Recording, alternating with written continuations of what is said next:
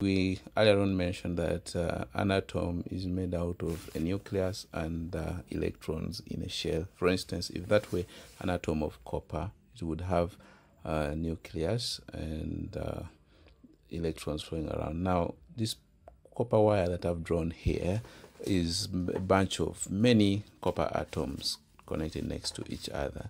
Now, if you remember from electrostatics, we talked of atoms losing electrons, and electrostatic, this effect is more pronounced with insulators, because insulators generally don't easily lose electrons through flowing through itself. So that's why when we hold it and rub, it stays charged, and you could see that we could attract a piece of paper. But anyway, we have atoms in the copper, and when we apply a voltage across, potential difference, energy sort of is supplied and electrons will flow. Now, you remember that famous experiment in physics where you carry a load to the top of the hill, it gains potential energy. You have to put in energy into it, and potential energy is basically the energy possessed by an object by virtue of its position in a field. In this case, in the field of gravity, when you lift it up, it gains potential energy. That's why at point 2, it's very easy to take it to point 1 by simply falling it. It's losing potential energy to fall down, and that's the same idea. When you apply a voltage across the wire, that is potential energy.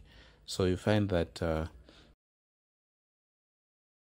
so positive charges on the positive side will basically flow to the negative side, while electrons flow from the negative side to the positive side.